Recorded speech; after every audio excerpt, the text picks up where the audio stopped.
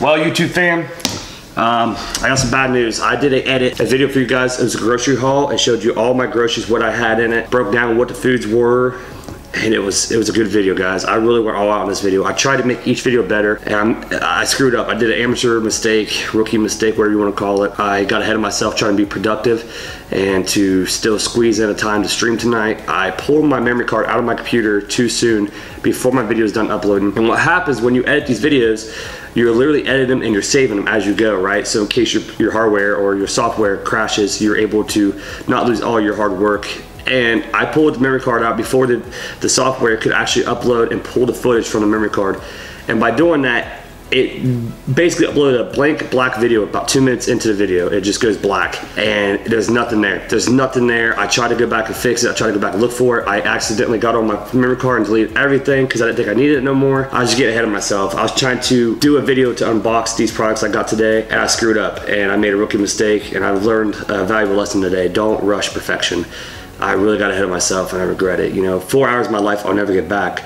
Although the good in that is you could take from that is that I learned to edit it. I got quicker at it. I got better at it. And for future videos, I'll know how to kind of speed things up. But it still sucks because I really screwed myself up, man. And I feel terrible about it. Like, I just don't even have the words to describe it. It's a bad feeling when you put that much work into something and you can't show it to the world or show it to anybody for that matter. Had a sick thumbnail picked out and everything, but in life we're gonna be dealt shitty hands sometimes, and we have to adapt and overcome. And that's my big mindset right now, is I want to adapt and overcome. So I thought, what can I do to get a video out tomorrow to you guys still? It's 8 o'clock at night. I know the lighting's shitty in here right now, but just bear with me. We got some products that came in today, so this is actually like a lifesaver. These came in today. I ordered them about a week ago, finally got them.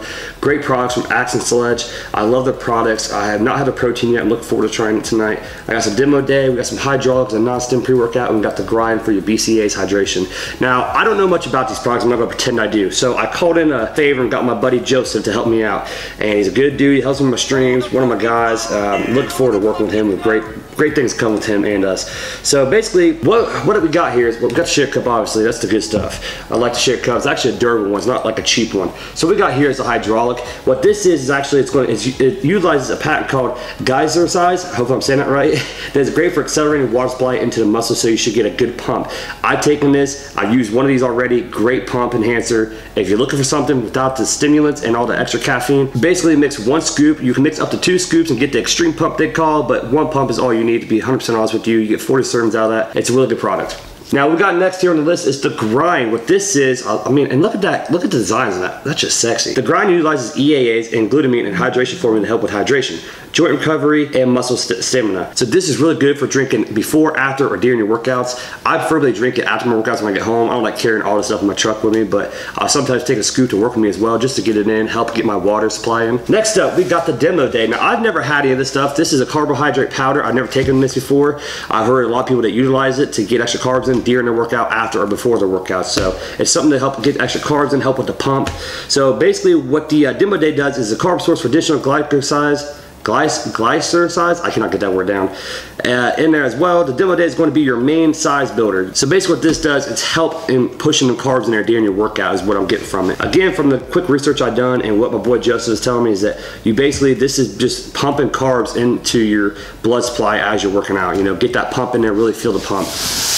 Last but not least, we got the farm fed. Of course, protein is basically protein. This is good stuff. It smells good. Cookies and cream. I'm ready to try it tonight. My rice cakes. You guys know what I eat every night. Rice cakes with some peanut butter, jelly, and a little bit of this. And what's crazy is Seth Feorce actually does that, and in one of his videos he has an eating day, and he literally at the end of the night has rice cake, peanut butter, jelly with the protein shake. This is literally what I eat. I've been eating it for months now. It's amazing. Basically, take 1 scoop of farm fed, 18 ounces of water immediately after a workout if you want, or you can even do it at nighttime with some almond milk. It's going to help get that extra protein in. It's going to help you stay satiated, whatever that word is. Basically, I have not tried this yet, so I cannot rate this for you guys, but I know that I have had the hydraulic and the grind, and if you guys are looking for good BCAAs and good source of pump, this is it, guys. I promise you. They're a little more expensive, but I found out in the supplement industry, if you want something that's worth utilizing and worth the value of what you pay for it, you pay for what you get what you pay for. Like, if you want good products, you're going to pay for it. Go to any supplement company that's actually a well-known supplement company that's really good, has good products, good tasting products, good working products. You're going to pay a little bit more bang for your buck, but you're getting what you pay for at the end of the day.